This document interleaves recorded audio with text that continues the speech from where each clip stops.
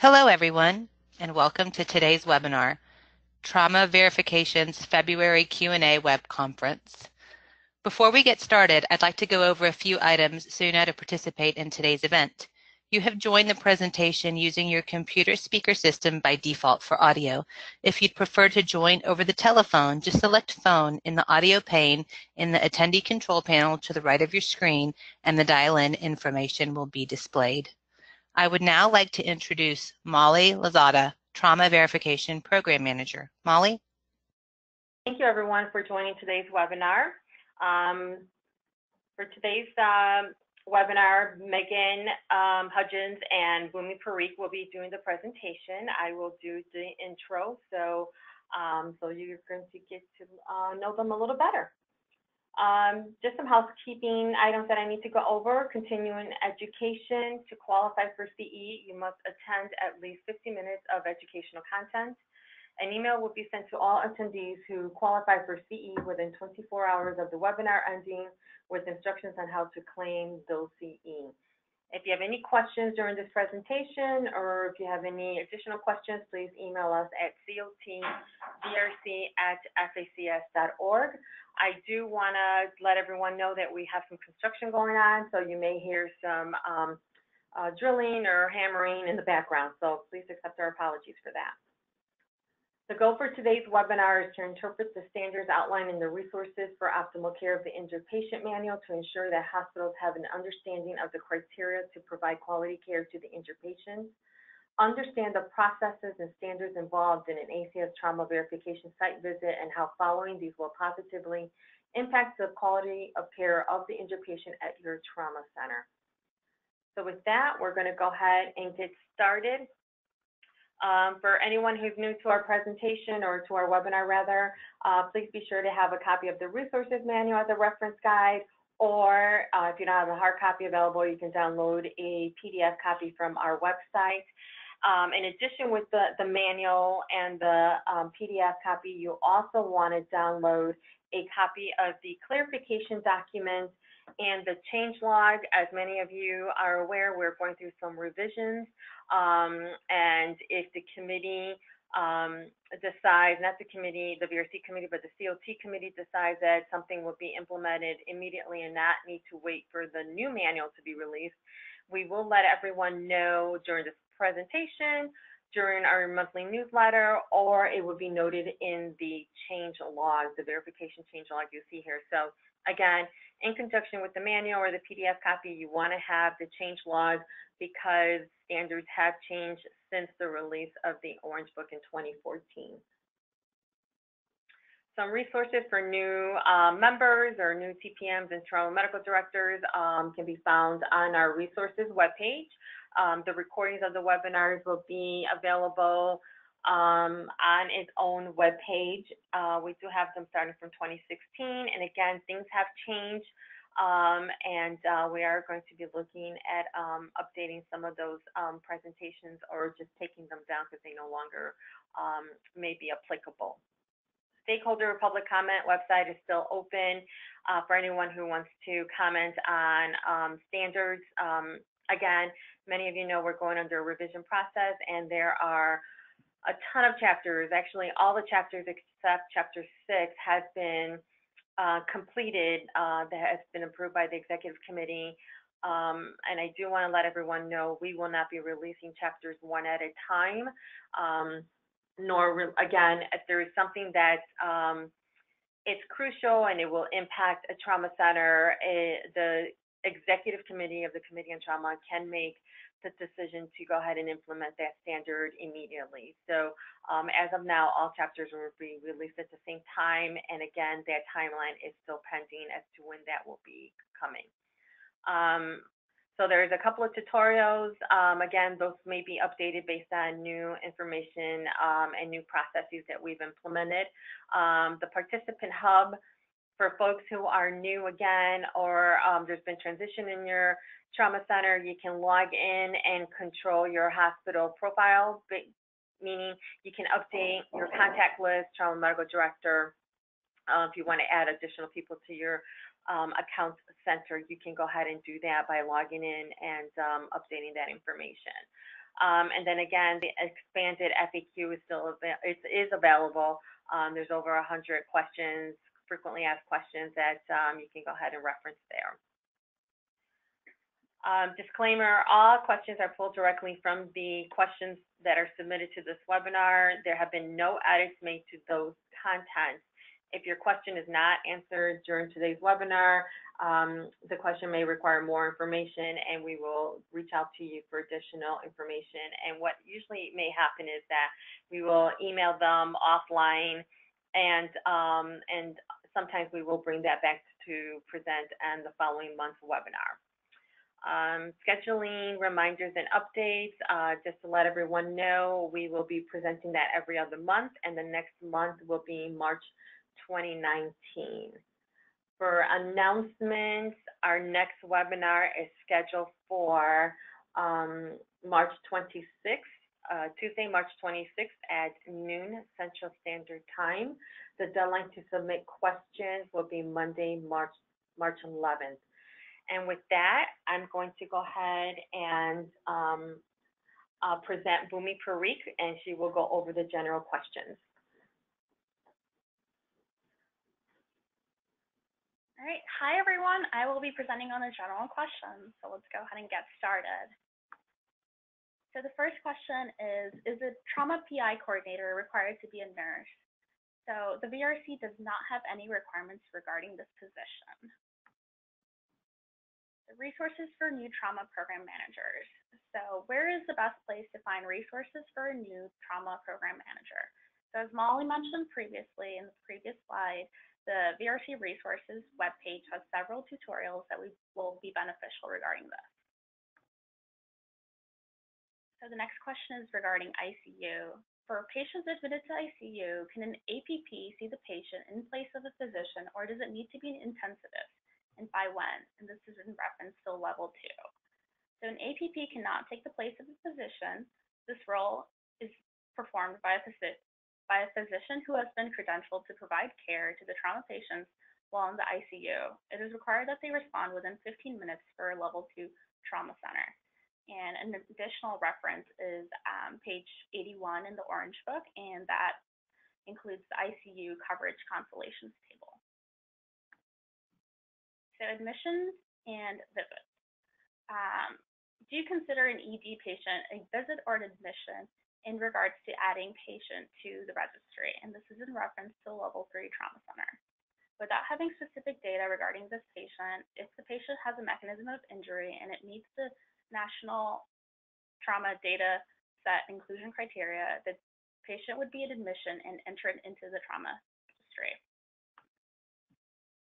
Board certification. Do any providers in reference to EM, ortho, neuro, GS, or critical care have to maintain board certification, or is it only if in place of CME requirements? And this is in reference to level 1. So maintaining current board certification or eligibility for certification is required for all providers who take trauma call, whether it's a level 1, 2, or 3 trauma center. Guidelines for transferring patients. So is there an acceptable time frame in which an accepting facility should provide feedback to the transferring facility? And this is in reference to a level 3. So there's no requirement for the time frame, but ideally you'd want to provide or receive feedback in a timely manner. National committees. Can you specify the requirement for leadership roles on national committees? And is this only for trauma physicians? This is for a level 1 trauma center. Just to note that this is only a requirement for the TMD, and this is CD 5-8. It's a requirement for level 1 and level 2 trauma centers, but it's desirable for TMDs in level 3 and 4. So we have provided a list of acceptable organizations for the level 1 and level 2 TMDs. Neurotrauma diversion versus contingency plan. How is the neurotrauma diversion plan different from the contingency plan for times in which a neurosurgeon is encumbered? And this is in reference to level 1. So when the neurosurgeon, primary, and backup are encumbered prior to the arrival of the neurosurgical neurosurgical patient, whether they are in the operating room tied up with another patient or en route or delayed, or there are no available beds, the trauma center has alerted the EMS and that they are unable to accept any new patients. They will need to be diverted to another facility. So in this case, the trauma center will need a contingency plan. So the contingency plan can be in the form of a backup call schedule. And then when the neurosurgical primary and backup are encumbered upon the arrival of the neurosurgical patient, whether they're in the operating room or tied up with another trauma patient, the trauma center is able to accept neurosurgical patients, but the contingency plan is once again activated. Nurse certifications. So is there a percentage of RNs that are needed to be TNCC trained in the ED for a level 3 trauma center? So there's no requirement regarding the completion of TNCC. However, the only requirement is CD 17-4, in that there must be a mechanism in place to allow for trauma-related education for nurses involved in trauma care.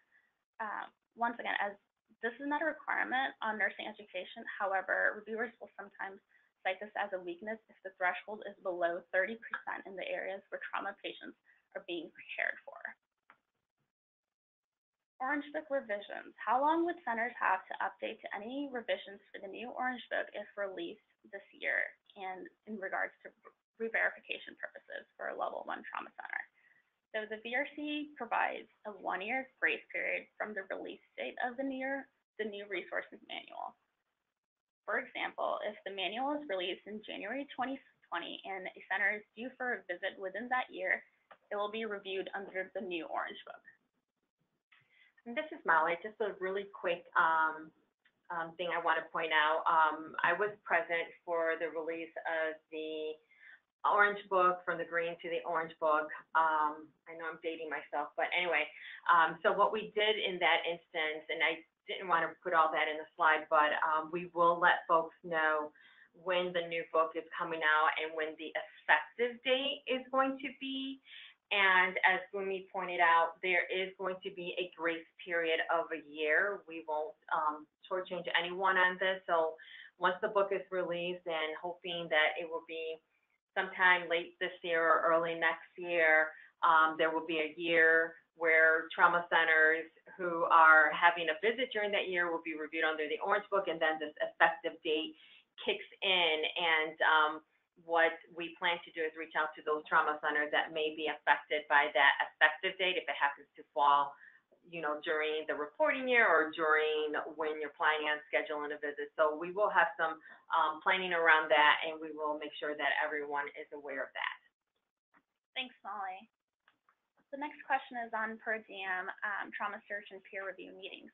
So if a per diem trauma surgeon is on call once a month, are they exempt from attending peer review if the TMD provides reviews? And this is in reference to level 2. The answer is no, they will be held to the same standard and will be required to attend these meetings. So as a reminder, the peer review meetings may be attended in person or by phone or video conferencing. PTSD screening. So are there any plans for developing requirements for PTSD screenings for trauma patients? This is in reference to level 1. So Chapter 18 is currently under revision by the work group. And with that said, presently, screening for PTSD is not required. However, if your center sees a large number of patients that suffer from PTSD, reviewers may ask questions as to how these patients are managed and whether or not there is a screening tool. To confirm, if there's not a mechanism in place for PTSD, it will not be cited as a deficiency. So just to add on for the PTSD screening tool, so does the ACS have a preferred PTSD screening tool? And this is in reference to level 1. So as stated, PTSD screening is not required. However, if your center performs PTSD screening on trauma patients, there is a document on the VRC resources webpage on diagnostic criteria and a 17-point checklist that can be utilized as a PTSD screening tool. And this is also listed on the website. The next question is on social workers. Do you have to have a dedicated trauma social worker? This is for a level 1. And the other question was, our trauma nurse navigator works with CM on DC, SFIR, and ASD, but we do not have a dedicated social worker. Is this acceptable? So the quick answer is a medical social worker should be available 24/7 in level 1 and 2 trauma centers. But however, there is no requirement that the social worker needs to be dedicated to the trauma program. Next question is on the trauma program manager. I am the TPM of a level 3 trauma center that is in the process of building a 13-bed freestanding ED affiliated with the facility. Does this affect the required staffing of the trauma program? Can a TPM for a level 3 facility cover more than one building?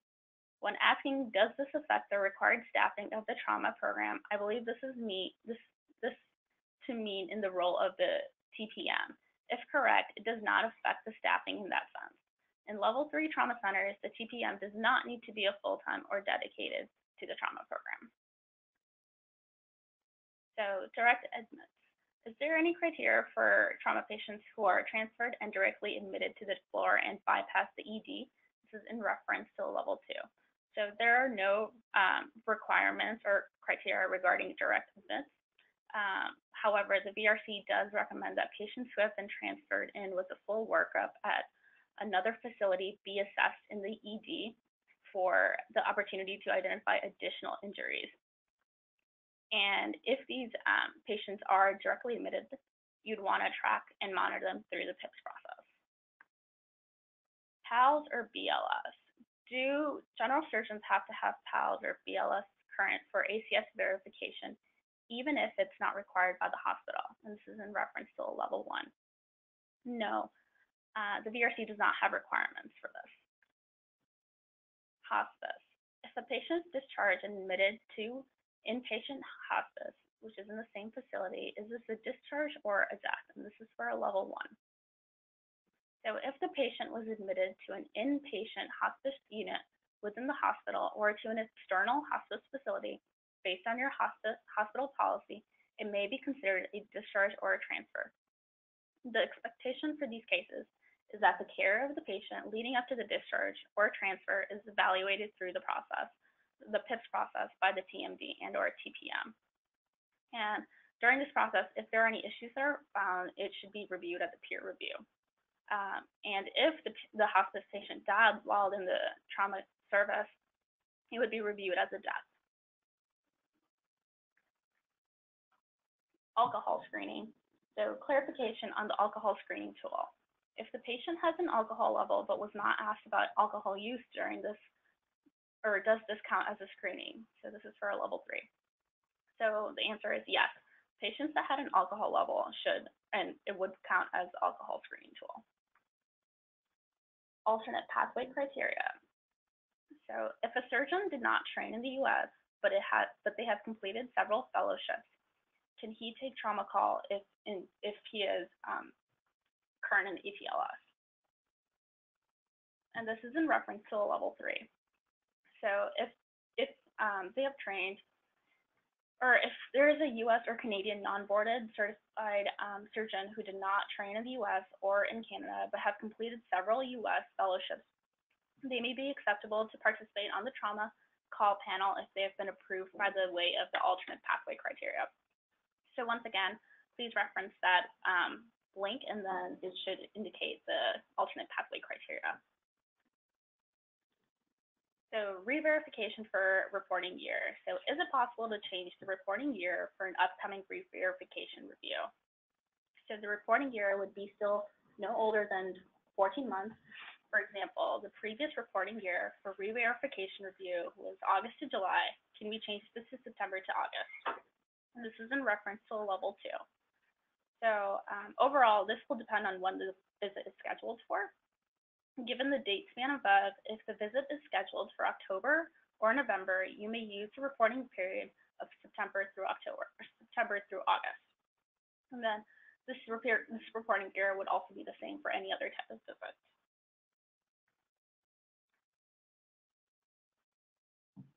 So verification site visit. So is there a new format for choosing PI charts before the site reviewers visit? So no, we had originally launched a chart pilot project with a small group of trauma centers. However, this pilot project concluded in 2018, and the results would be presented at the annual COT meeting in March. So nurse reviewers on site visits. So what is the role of the trauma nurse surveyor? So the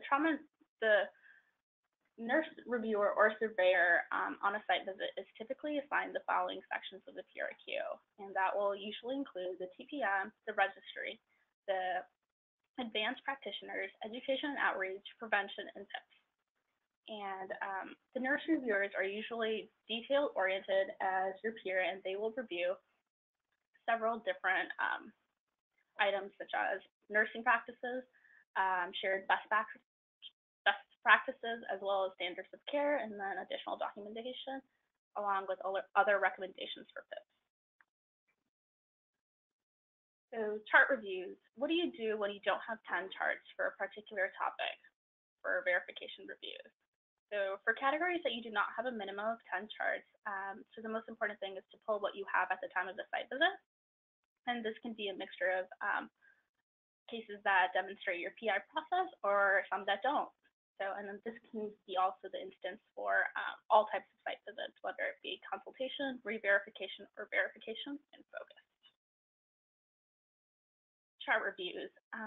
So I just wanted to clarify for our upcoming focus review, we need to pull 10 of each of the categories of charts, just as we did for the initial review, correct? So for focus reviews, the categories and numbers of charts are dependent on what was cited as deficiencies and when the changes were implemented leading up to the site visit. So it is conceivable that the number of charts may be close to that of the initial review. So as noted in the previous slide, if you do not have 10 charts of each of the categories, pull what you have at the time of the focus visit. And just to note that if there's a polytrauma case, do not copy the chart, just flag it and place it in whichever category you believe is most appropriate. So the last question is trauma alerts. So is the registrar supposed to attend trauma alerts as suggested by last month's webinar? And this is in reference to a level 2. So who responds to trauma alerts will depend on the hospital's guidelines. But in respect to the question submitted during the December webinar, the question submitted was what personnel arrival times need to be recorded or documented at bedside.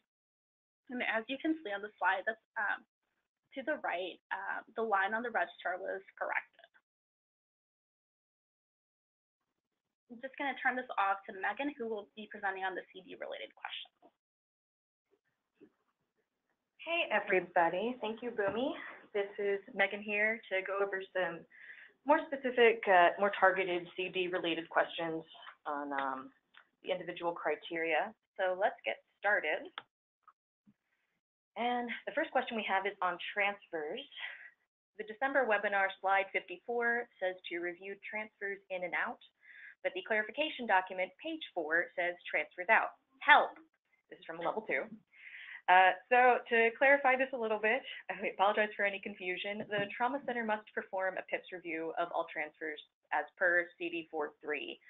All transfers in and out must be reviewed. So the list on page 33 of the resource manual titled Receiving Physician Responsibilities is going to provide you with a general framework for a PIPS process, including feedback to the referring facility.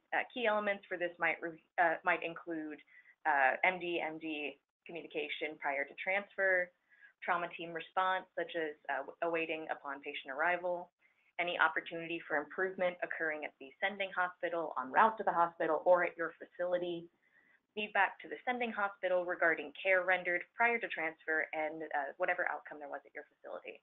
These are all only possible examples. The PI process should be developed in a manner that best suits the needs of both the transferring and receiving facilities. Here's one on OPPE. Regarding the OPPE slide in the January webinar, what services would you expect to see an OPPE on? Neurosurgery, NRS, ortho, what about radiology, anesthesia, and emergency medicine? Great question. So the intent is that all panel members who care for trauma patients in any capacity have an OPPE conducted. This is going to include, as noted in the question, radiology, anesthesia, and emergency medicine. The TMD does not need to perform the OPPE on those panel members. This does come up pretty often, so we wanted to make sure we clarified again. But he or she must have oversight in the process to ensure that they're compliant with verification requirements. So some kind of sign-off. The actual OPPE process can be done by whoever is in charge of that particular specialty. Here's a question on highest level of activation. Who is required to respond to the highest level of activation? So the team composition for the highest level of activation will vary by your institution and institutional needs, but this may be comprised of any of the following, including, but not limited to, the ED physician, the trauma surgeon, which you will note is required, nurses, the scribe, resident, anesthesia, pharmacists, any of those and many more. Here's a question for limited tier activations. For the level 2 activations, once the trauma surgeon is notified, do they have 30 minutes to respond to the bedside? So the institution will define the time and injury expectation for when the trauma surgeon, be it an adult or pediatric trauma surgeon, will respond to the limited tier activation or level 2 activation, however it's referred to at your institution. Most centers have a metric between 30 minutes and up to 6 hours based on the mechanism of injury. The most important thing, and we'll say this for a lot of the criteria, is to monitor the metrics through the PIPS process to just ensure that the center is adhering to its own policies. And another one on limited tier activations. Do surgeons need to see level 2 trauma activations within 30 minutes if the patient has been in the ED for a period of time, the workup has already been completed, and the workup has already been completed when they're notified? So as previously mentioned in the last slide, the institution will define the response time for limited tier activations for the trauma surgeon to respond to the injured patient, just based on institutional need. If the trauma center imposed a 30-minute response time for the trauma surgeon to respond to the level 2 activation, then it's expected that the trauma surgeon will see the patient during that time. And another one on limited tier activations. For level 2 activations, is it okay to have the ED physician respond and only page out the trauma surgeon if needed? So yeah, it's perfectly acceptable for the emergency department physician to respond to limited tier activations or level 2 activations, but the center must have a criteria for when the trauma surgeon is expected to respond to the limited tier activation. And here's a question on trauma program managers for combined centers. If you are a combined level 1 adult and level 2 pediatric, do you have to have 2 separate program managers? This is for a level 1. Oh, yes. So in verified adult level 1 and level 2 pediatric trauma centers, there must be a full 1 FTE trauma program manager dedicated to each program. The pediatric program may have a pediatric trauma coordinator, and this person may have additional duties as long as it doesn't encumber their duties as the TPC, such as they can also be the trauma registrar for the trauma program or the injury prevention coordinator for the pediatric trauma program. Here's a question on the chair of the trauma peer review meeting. The December webinar says that the TMD or associate TMD must chair all PI meetings, but the January webinar states that the TMD has to be at 50% of these meetings. Please clarify. Okay, so let us clarify. The December webinar said that the TMD or associate TMD must chair the trauma peer review meeting. There is no alternate representative that will satisfy criteria. And what we're talking about by alternate, for the other specialty members, an alternate member of the team may be appointed to attend the peer review meeting in their place, in which their combined attendance must equal 50%. Following that vein, the TMD cannot appoint an alternate, so he or she must chair and at least attend 50% of these meetings. For example, the trauma center has 12 meetings in a year, 1 meeting per month. The TMD must chair and attend 6 of those meetings to be compliant. The associate TMD, which is typically another trauma surgeon, may also chair the other 6 meetings, but that surgeon's attendance cannot be combined with the TMD's attendance. So the associate TMD cannot basically be their alternate. And here's a question on neurosurgery diversion.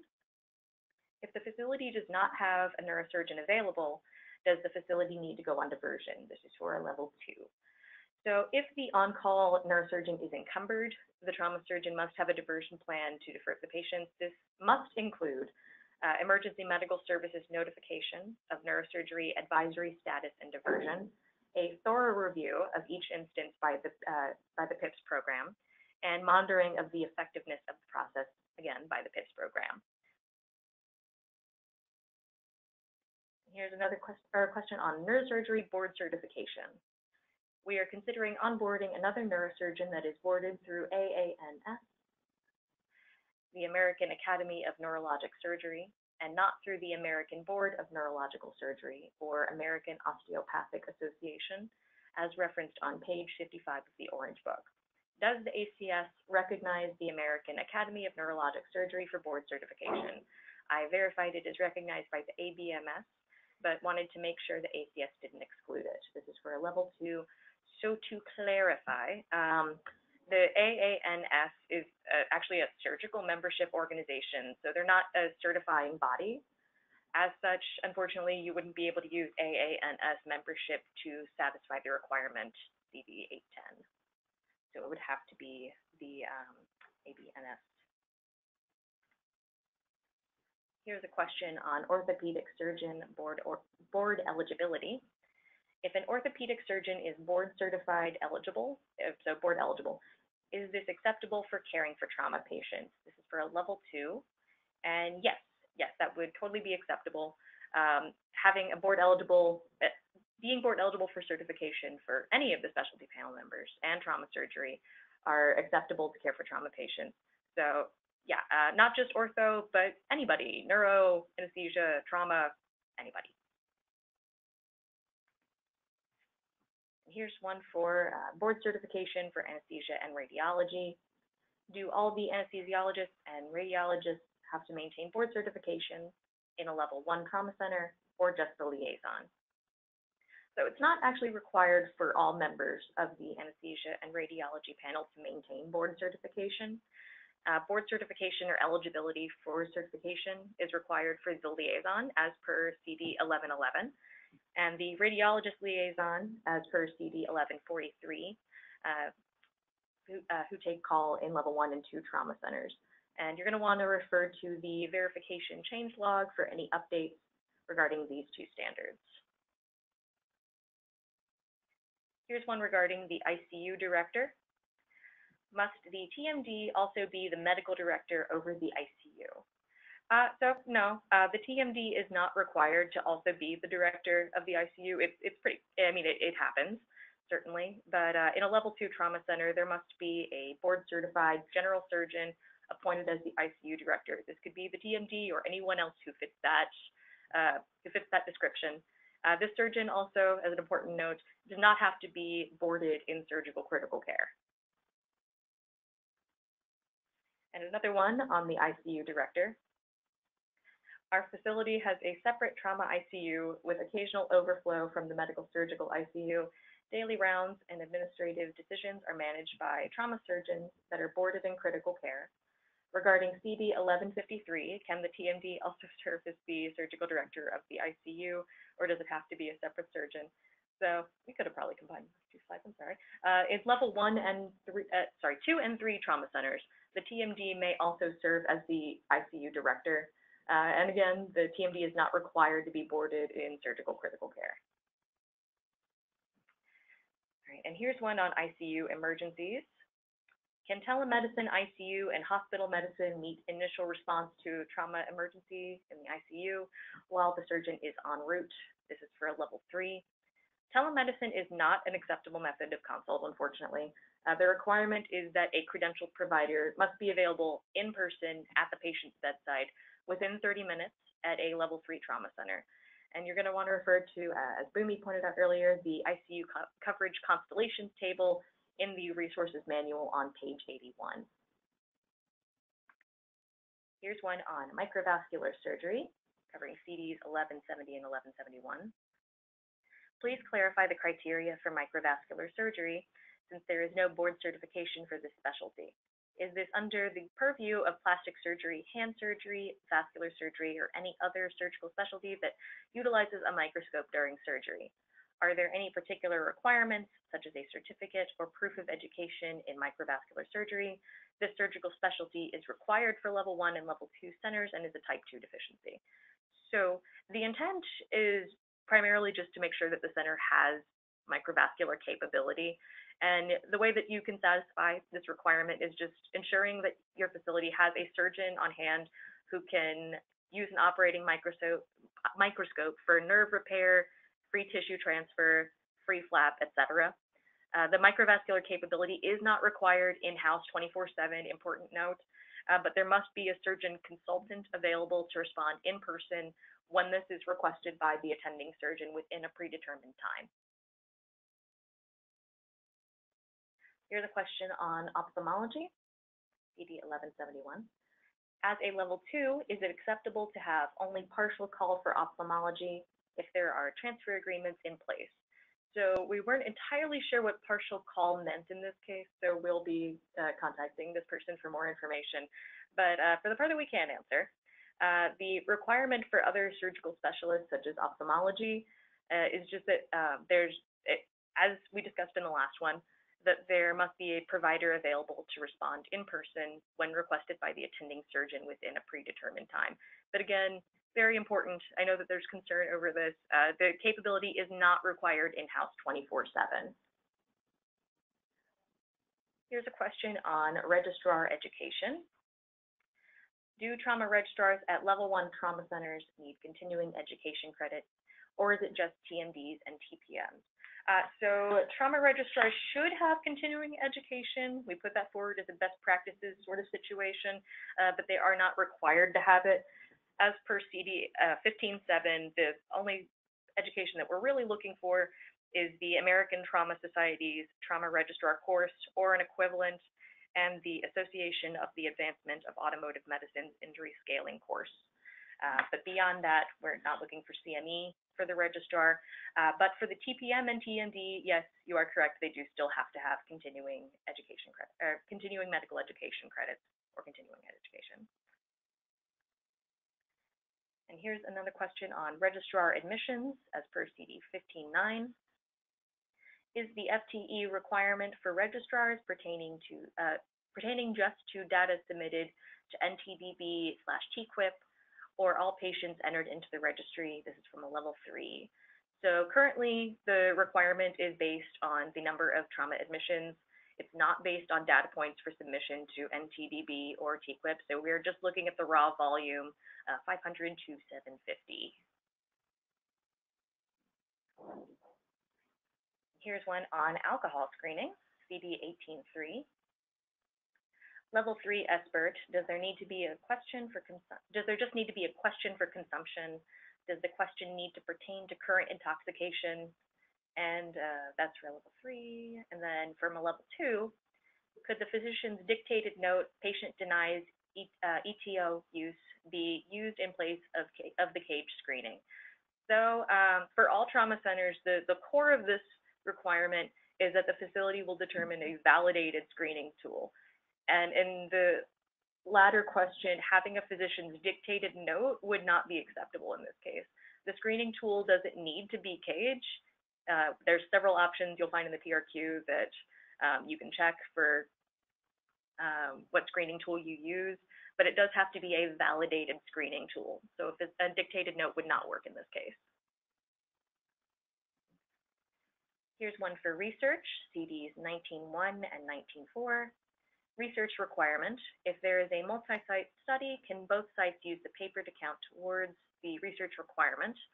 And if clinicians from multi-sites participate in research, but the patient population is only from one site, can it count for both?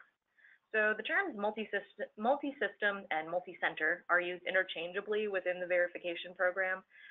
The centers that will be involved in a multi-center/multi-system research project must involve members of the trauma team or specialty surgeons and include data from both facilities.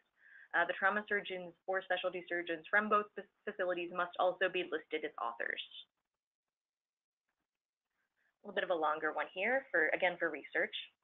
At a combined adult and pediatric center where they wish to be an adult level 1 and pediatric level 1, can you explain the criteria for research? The clarification document notes, 10 PTC 1. In combined level 1 adult and pediatric centers, half of the research requirement must be pediatric research, CD 1011 type 2, refer to the VRC research statement at the end of the document. If a center desires to use the alternate method of 10 peer-reviewed articles and 7 scholarly activities, would this mean that there would need to be 5 articles for pediatrics and 5 from adults?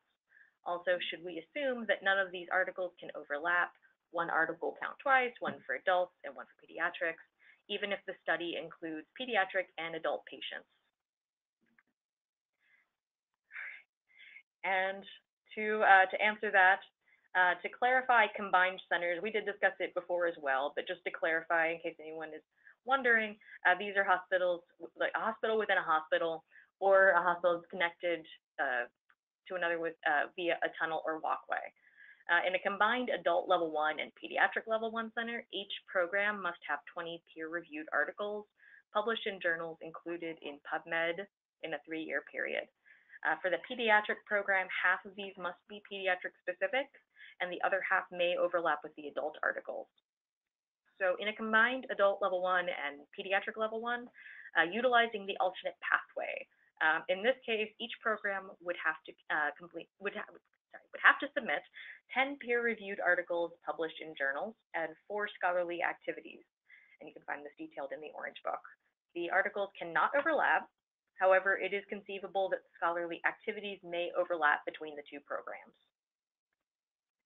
And here's another one for research. Can the ACS further clarify CD 19.4?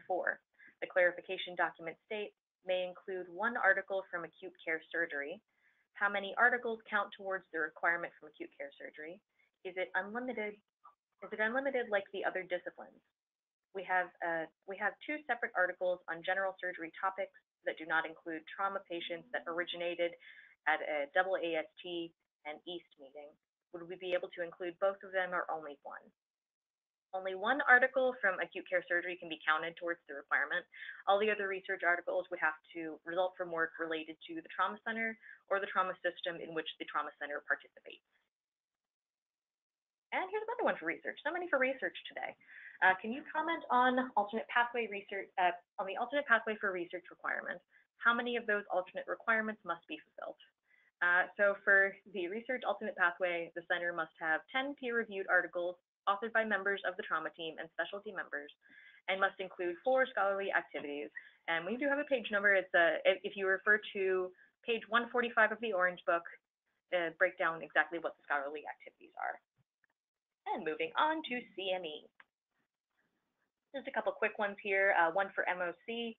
What evidence is required during the site survey to confirm MOC compliance? Does the current board cert satisfy this requirement? And yes, the current board certification or eligibility will be sufficient. And lastly, the reviewer suggested there be a CME/IEP. However, this is no longer a requirement. Is the expectation that we go above and beyond what is now required because it was a weakness on our review in 2016 for a pediatric center level 2. So you won't be cited a CD for not having CME or IEP. This does, of course, exclude the TPM, the TMD, and any alternate pathway surgeons who would be required to have CME. But to address this weakness, you would just exclude the CME and IEP component of it entirely, and focus on how the trauma center is addressing the lapse of knowledge in care of pediatric trauma patients.